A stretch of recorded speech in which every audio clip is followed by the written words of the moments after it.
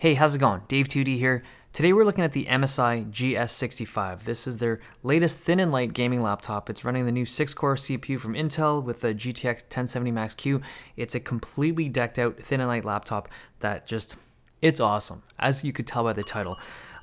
It's been redesigned this year, completely redesigned. The previous generation and the one before that all shared the same chassis. They just kind of switched the internals.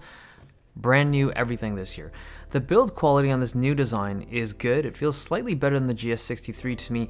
It has no red on it at all. I think this is the very first gaming laptop from MSI that wasn't black and red. It's got this black and gold theme going on, very subtle. It actually looks really good. You can bring it to work or a coffee shop and no one would think anything of it. It's super stealth. It honestly looks like a premium black and gold laptop. Now, in case you're wondering, the logo up here is completely flush to the surface. If you're inclined and wanted to mask this logo out, you could probably get a skin for it and it would look even more murdered out. The hinge is on each side, so it doesn't run along the whole length, but it actually feels really well built. And this kind of hinge aesthetic is just not something we've seen from MSI before. I really like it. Inside, we have the power button in the middle of the laptop, and there was talk about how there was going to be a fingerprint sensor. This engineering sample does not have a functioning one, but it might in the future. The build quality of this whole thing is good, very good. It's not perfect, like this isn't a unibody build or anything like that. It's like not milled from a single piece of aluminum. It's using paneling, but it's pretty good. There are some panels with a little bit of flex from the perforations, but it is a well-built laptop. Okay, before I go any deeper into this video, I feel like I should bring something up with you guys. I really like this device. It's a great laptop, and there are some issues with it, but I had to dig pretty deep to find them. And I think a lot of you guys might think that I'm just like nitpicking, and I really am. I feel like that's what you have to do when it comes to products that are really well built and just good. You just gotta dig deeper than normal to find something that you can kind of use as a reason that some people may not like it, but you'll see. Okay, let's go with the keyboard first. I feel like that's like a good place to start. It's pretty much your standard MSI keyboard. It's SteelSeries backlit, but the keys have this layout that takes a little bit of time to get used to. Once you do, you'll be comfortable on it. The trackpad is, well, technically it's a Windows Precision trackpad. It's running Windows Precision touchpad, but it's using Synaptic software underneath. It feels good, it's just not perfect. Gestures are on point, but there's something with the tracking that feels off to me. It's like the acceleration is just a little bit too fast.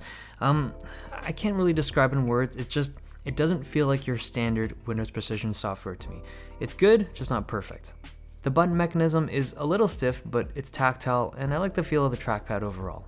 One of the first things that I didn't like about this laptop is the accessibility. So MSI's thin and light laptops are never really easy to get into. Like, I've never had a lot of problems, but they're just not, you know, one screw and remove it. It's always a little bit of work. This one is very difficult. I'm not saying it's impossible, but I couldn't get in there, and I've opened quite a few laptops. See, this isn't even my unit, it's like an engineering sample, and I'm already a little bit more aggressive than I would be if I'd purchased this with my own money, but I just can't seem to get in here easily. The other thing is that the drive in here is a little bit slow, and it's okay when companies put in slow drives because like it keeps the cost down and you can upgrade it, but in this case, it's pretty difficult. I'm sure you can get in there, it's just not an easy thing. The display is excellent. I really like it. It's bright, it's fast, it's 144 Hz, excellent color gamut. There's nothing I really have to complain about it. The top bezels are thin, the side bezels are really thin. There is a bit of a chin, but I mean, if you're gonna put a thick bezel somewhere, the bottom one's probably the best.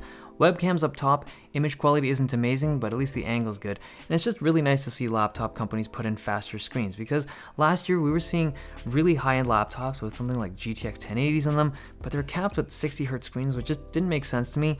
This is the way to do it. Fast screens with fast processors, fast GPUs, good stuff all around.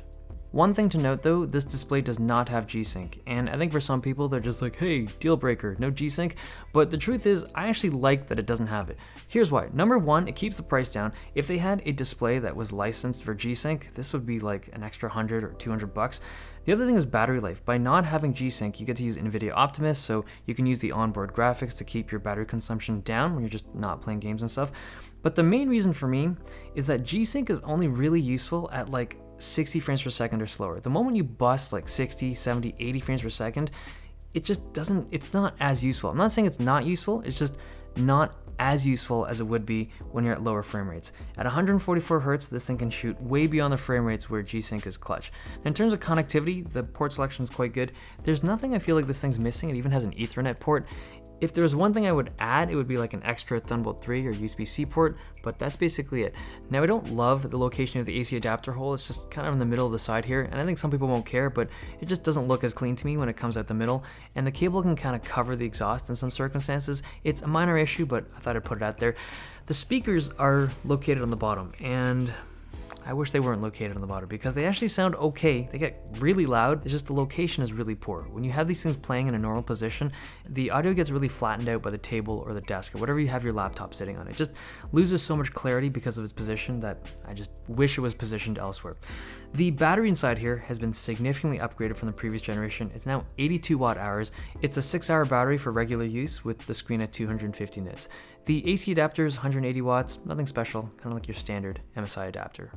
The performance on this laptop is straight up excellent. It's the 6-core i7-8750H, and you're going to see great performance numbers. If you want more details on this particular CPU, you can check out the video that I'll link below, but for multi-core applications, it's a big step up from last gen. The GPU is awesome. 1070 Max-Q, really good performance for basically any kind of game at 1080p, and you'll be able to take advantage of that 144Hz screen. It's a really good combination. The fans can be controlled in Dragon Center, like you can crank up the fans if you're doing like a 3D render or if you want like the best gaming performance possible.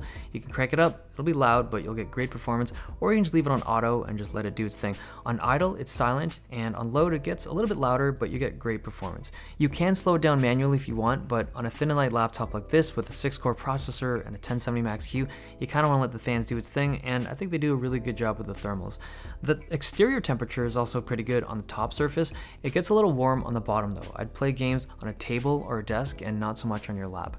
So overall, I feel like MSI did a really good job on this device. There's so much about this thing that I feel like people will appreciate. There's so much they did right about this thing. The only real complaint I have about it is seriously the accessibility. That's something I really wish they just, I don't know why they made it so difficult to get in there, but it is.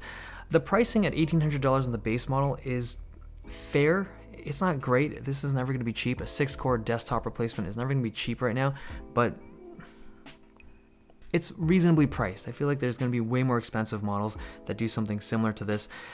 As for whether or not you should upgrade, if you're running a 7700 HQ and all you do is play games, then probably not. But if you do anything that can take advantage of the multi-core stuff, like the 6-core CPU, this is a good one. Okay, hope you guys enjoyed this video. Thumbs if you liked it, subs if you loved it. See you guys next time.